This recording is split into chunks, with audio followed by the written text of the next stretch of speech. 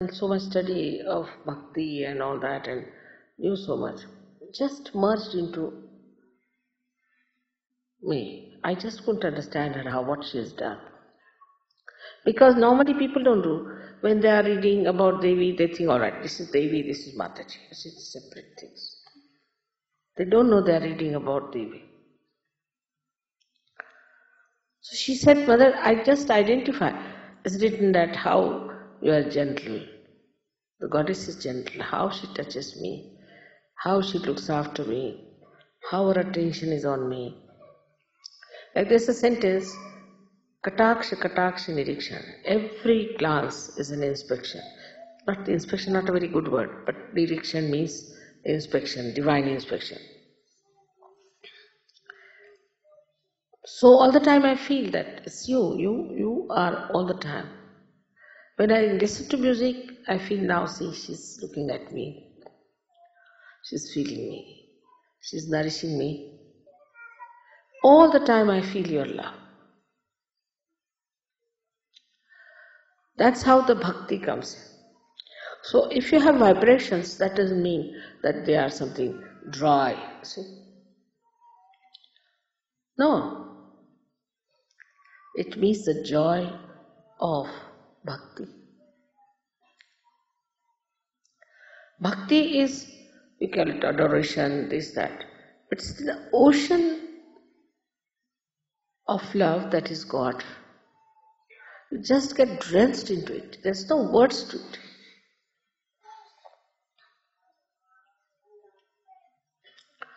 And that is what, when you feel, you must know that you have taken the spirit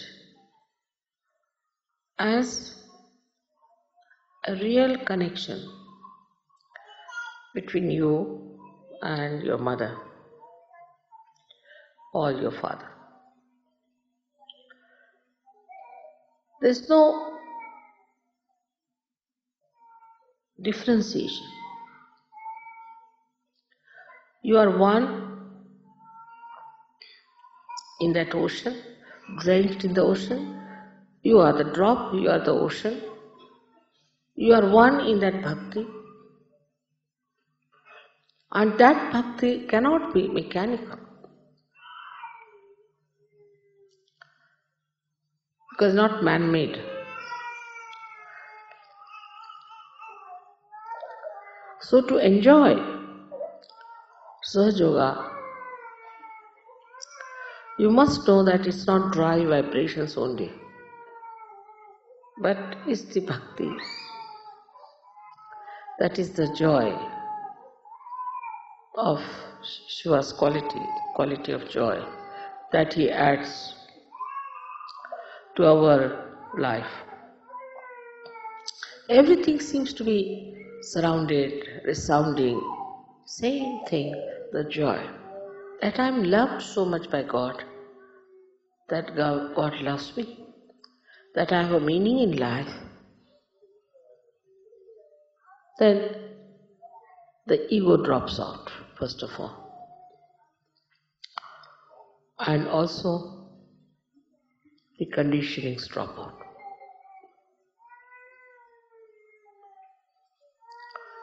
Now the third nadi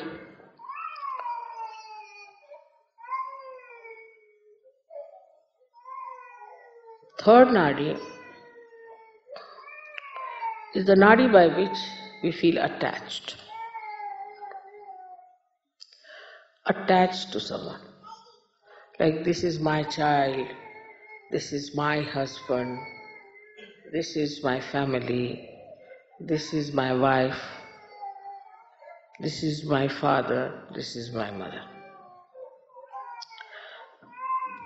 In the beginning of Sahaja Yoga, of everyone, when they are just the beginners, so they talk about their whole family. My father is like this, my mother is sick, my mother's sisters, brothers, this, that, this thing is not well. As if, you see, we all have taken a contract. What should I do? Like today, somebody said that, you see, they lost their first child. First child they lost. Because the child was sleeping in another room. I said, small children should sleep with mother, and mother must look after the children. It's a simple thing. I mean, in India, no mother would accept such a situation. She'll throw away the husband. So what's this? I have to look after the child. So I said, tell them that they should sleep with the child. So that they don't believe in it. It's all right. What can we do? Have we taken their contract that we should look after their children even when they don't want to listen to us? So the idea is all the time in the beginning is that, oh mother, I've been doing Sahaja Yoga for 1 month, but so far my financial condition has not improved. As if they are going to sue me for that. As if I've let them down. But they don't want to see that you have just now come to Sahaja Yoga. Or even if you have been in Sahaja Yoga for so many years, you have not been a Sahaja Yogi. Something missing, you don't deserve. Something wrong with you, not with Sahaja Yoga. But they feel that Sahaja Yoga is something which has got the contract. Immediately they'll inform you. Now somebody is sick there, somebody, send 5 Sahaja Yogis. For what? These attachments start working within us. Now some people I've seen very attached to their children. And they go on pampering, my child. And suddenly they discover the child is a devil's child. The child starts answering back, saying all kinds of things, beating the parents, misbehaving. And then they suddenly discover that this is the child whom I have been looking after, giving so much love. And they feel even worse because I have done so much for my wife and she is treating me like this. I have done so much for my husband and he is treating me like this. Why do you do so much? There is no need. If you are doing it, you just do it and forget it. I never feel that way. I know of Sahaja Yogis for whom I work very hard and they have gone down. Only thing, if I feel anything, God knows where will they jump, where will they be in hell, what will happen to them. That's the only concern.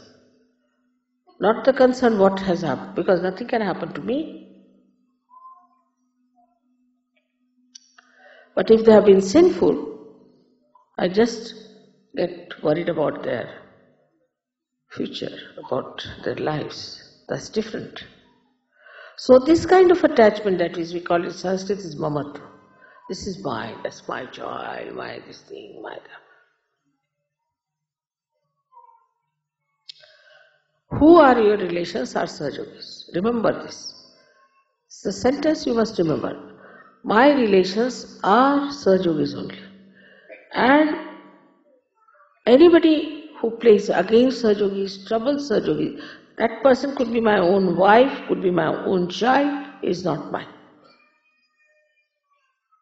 I'll not allow such a thing to happen. This relationship is all right till Sahaja Yogis are one with each other. As soon as somebody tries to harm any other Sahaja Yogi, then I am not with that person. I've seen there are many like that, but very good Sahaja Yogis. They'll never side with their wives, never side with their children. Because they know, if you are siding with them, you are making them sinful. You are destroying them. They are worried about their ascent. So they never allow anybody, a relation of theirs, to trouble others. I have seen some children who are extremely naughty, very troublesome, very violent. And the parents just saying, Mother, put them right. We leave it to you. They are to be put right. But others may say, oh, no, you see, my child, he cannot do such a thing.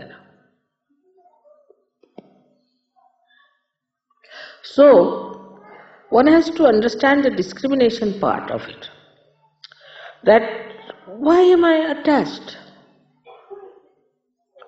I have given this simile many a times, like the sap of the tree rises, goes to various places of the trees, various areas, looks after the bark, looks after the branch, looks after the leaves, flowers and fruits, and comes back. Or it gets evaporated, doesn't get attached. If it gets involved into one of them, the whole tree will die, and that part which is so close to the sap will also die. But sap has much more sense than we have.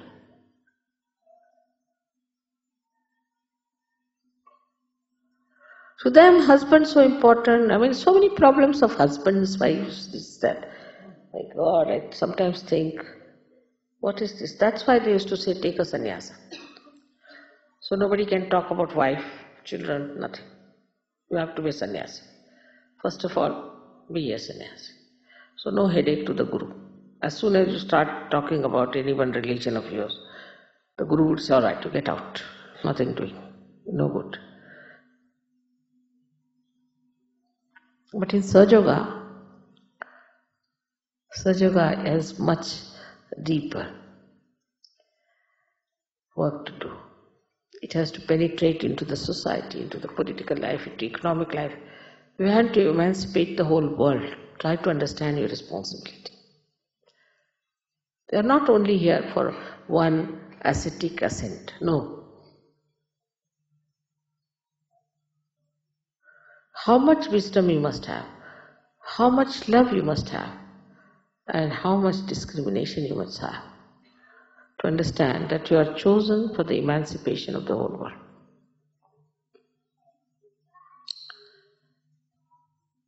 So now this so-called limited love, what is the solution which takes you to destruction?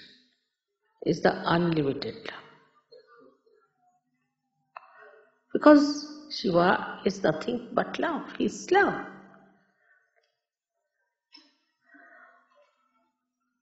Love is that corrects, that nourishes,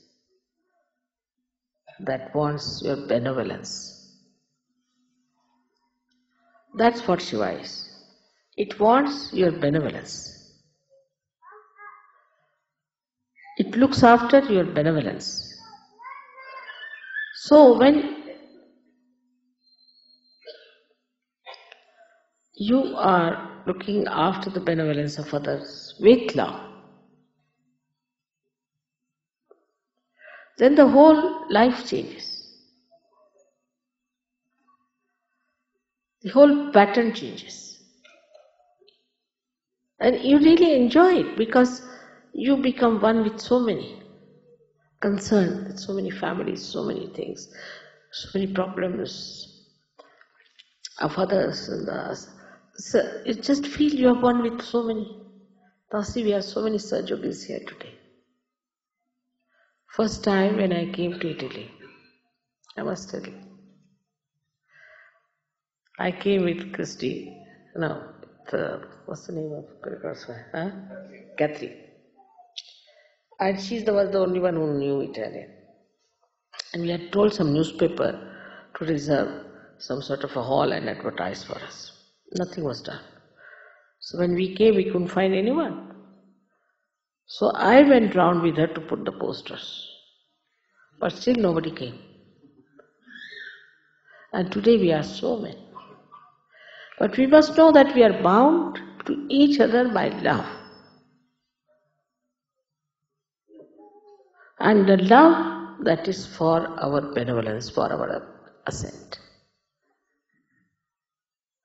And then you just start enjoying everyone. Then you don't think what race you are, what country you are, what this thing you are, nothing. Sahaja, finished. So you become a universal being. And this attitude has to be achieved.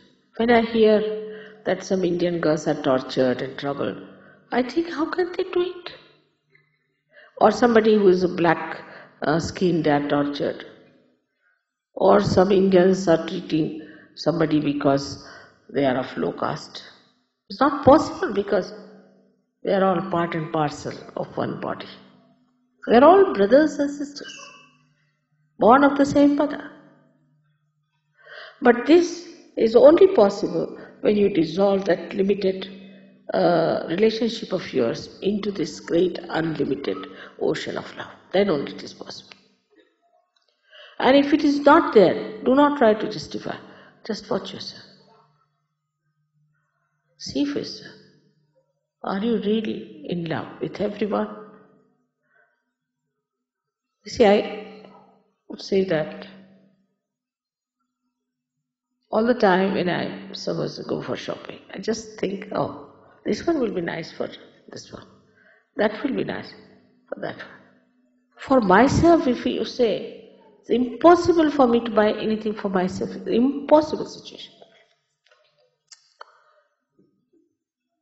Unless and it is absolutely immediate, some problem is there if I'm just without it.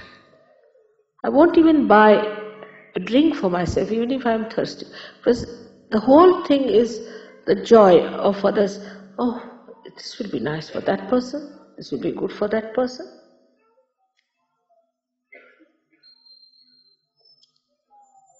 All this is the most enjoyable thing. I mean, why all this is for there? After all, think about yourself. Why am I here? I'm here to enjoy everyone, everyone. They are all realized souls, such beautiful lotuses. I'm not going to stoop down to the mud. Now I'm a lotus. That is the way you open the heart. The lotus of your heart. And the fragrance of such a person is so beautiful. It's so beautiful.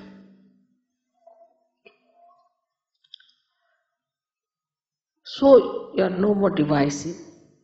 You do not want to separate from each other. Anywhere is done, you are agreeable to that. You don't think that it should be done here or there or there, but anywhere, but should be. All of us together. So, the small attachments that are with you have to be dissolved into this ocean of love, which is Shiva.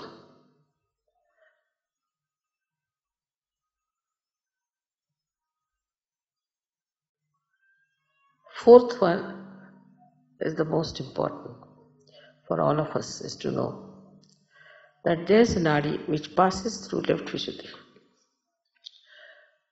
into the heart, starts from the heart, goes up, passes through Agya. It has 4 petals and opens up.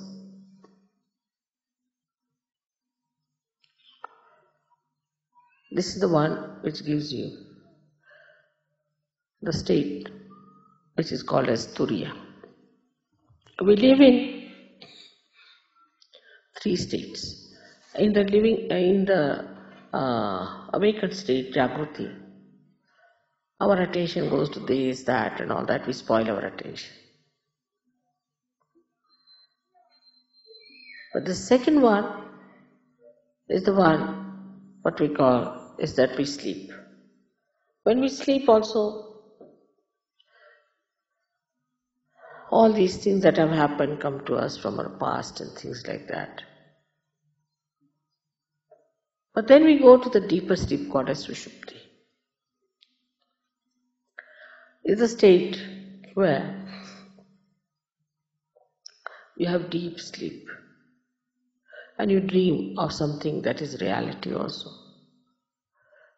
You may dream about me, Like it's the ethereal part of the subconscious where some beautiful informations are passed out. Supposing I come, say, to Italy. Italians might know in their Sushupti that I've come here, or maybe anybody might know, depends on. But the fourth state is called as Turiya. There are two more states. You are in a Turiya state, is the fourth state. Turiya means fourth. Fourth state is where that you are in a thoughtless awareness state. When there is no thought, just think of it. When there is no thought, you have to be innocent. When there is no thought, you have to have vibrations. When there is no thought, you cannot be attached to anyone. So into that thoughtless state you have come now as a Turiya sthiti. And in this state, when you are, these four petals which are within you have to open out in your brain. They come from your heart to your brain.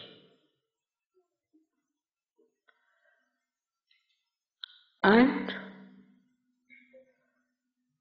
that is when you absolutely understand what is God.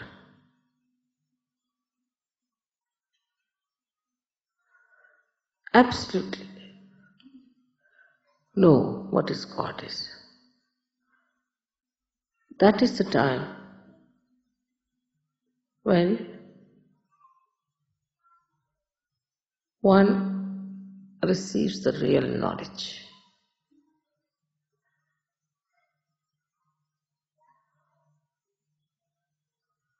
But unless and until these four petals open, one may fall back.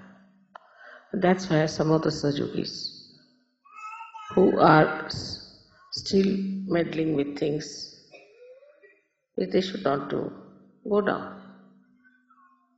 And they don't understand what is God is. But it's not the understanding, you understand this one little point, that it comes from your heart into your brain, not from your brain to your heart. It comes as if the ambrosia of your bhakti covers your brain. Absolutely. Say for example, Shankaracharya wrote a beautiful treatise called as Viveka Chudamani, where he described what is God, this, that, and Viveka means the conscience and consciousness and all that he described, quite a lot. But there was one horrible fellow called Sarma who started arguing with him and he got fed up. Shankaracharya. He said, no use talking to them. So he just wrote Saundarya Lahari. Saundarya Lahari is nothing but all the mantras praising the mother. He said, I know mother, now let me praise it. The thing doing, what's the use of talking to these people? Stupid things, how will they understand? He realized that these people haven't got that capacity, that sensitivity to understand what I know. That's the real knowledge, is to know what is God. And if that is God, then how can you suspect anything? How can you try to analyze anything? It's God. It's God Almighty, which knows everything, which does everything, which enjoys everything. That is the one we should say is the jnana, is the knowledge, is the true knowledge. The pure knowledge is not the knowledge of chakras, not the knowledge of vibrations, not the knowledge of Kundalini, but the knowledge of God Almighty. And the knowledge of God Almighty is not mental. Again I tell you, it starts from your heart and goes to your brain. Something that comes out of your experience of joy and covers your brain. So your brain cannot deny it anymore. Like sometimes when you have your mother, little mother, you know the love of your mother. So you cannot explain, it comes from your heart. And you say, no, that's my mother, she won't do like that. I know my mother very well. The knowledge about your mother, the one who has given you birth, mother may not be very good or whatever it is. But knowledge about God, that He is love, that He is truth, that He knows everything, that just become part and parcel of your being. Absolutely. And that's the time we say is the nirvana. So it's important, especially for the people of the West. Now open your hearts, because it starts from the heart, not from your brain.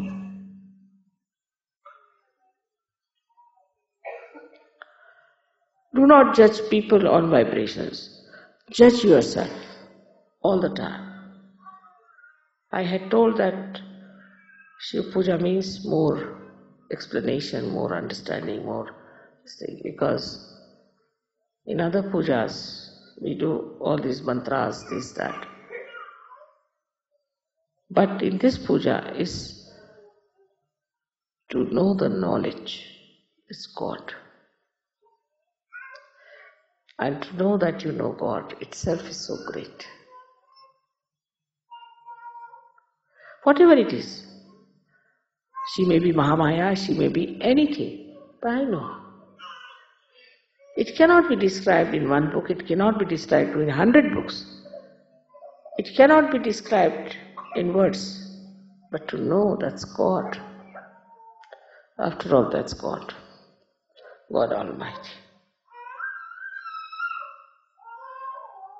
And that gives you that beautiful surrender, where you just feel absolutely secure